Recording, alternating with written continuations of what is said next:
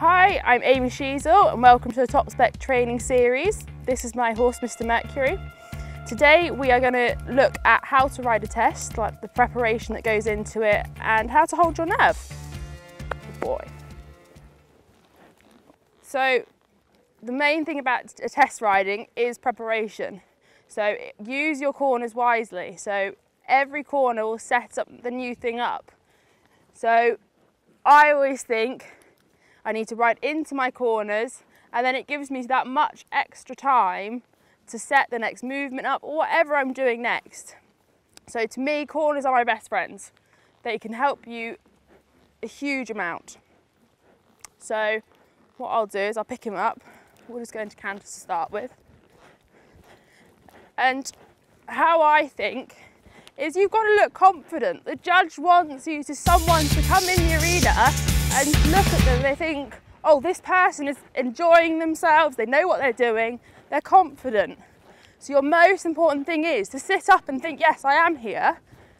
Right, let's have fun. Let's ride my test. It's, at the end of the day, it's only a test. It's not a jump. It can't go wrong like it can in jumping or anything like that. So I always think, just sit up, smile. Smile's an important thing. You've got to look like you're having fun, even if you're not.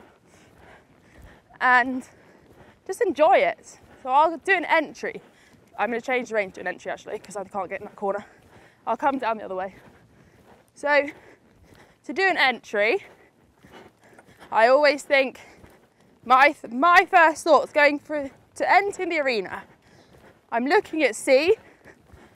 I'm making sure I get in my corner, even if my horse doesn't want to, and I look down the centre line. You must turn your head to your centre line.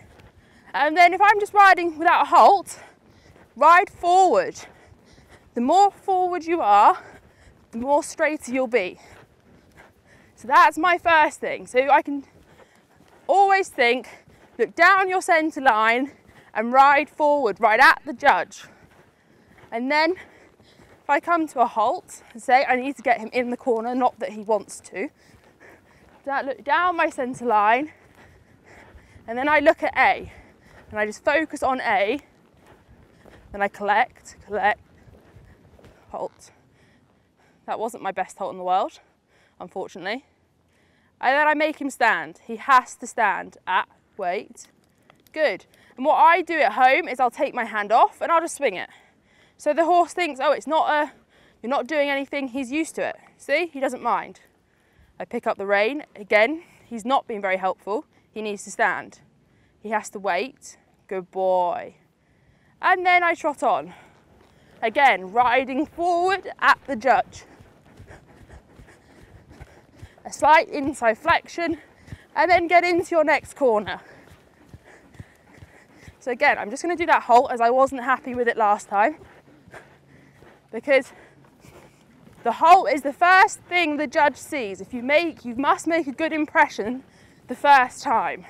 So into my corner, look down my centre line, and then, because I'm in canter, I need to collect and give, and hold. That was a bit better. Again, I can take my hand off, he should not move. Put my hand back on, wait. He's been very naughty today. And then I trot on. Good. And again, right at the judge. And then a slight inside flexion to turn. And then make sure you get into your corner. Because as soon as you set up that corner, you've got plenty of time to do anything else.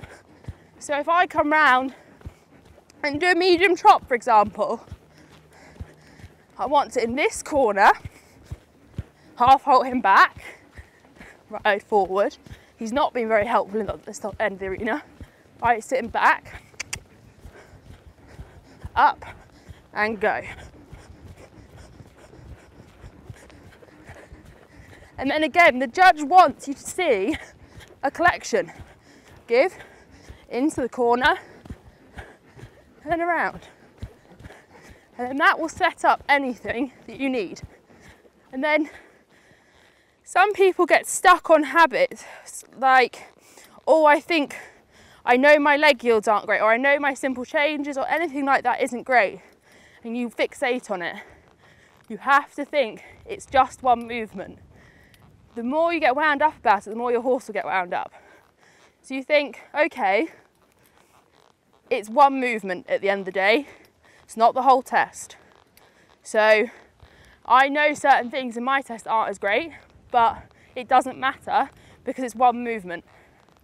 So I focus on, I know I can get an 8 for that mark.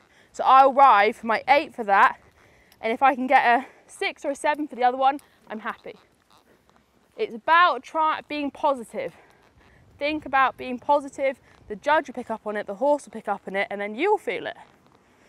So that's my main tips of the day for riding a test. I hope they've been helpful.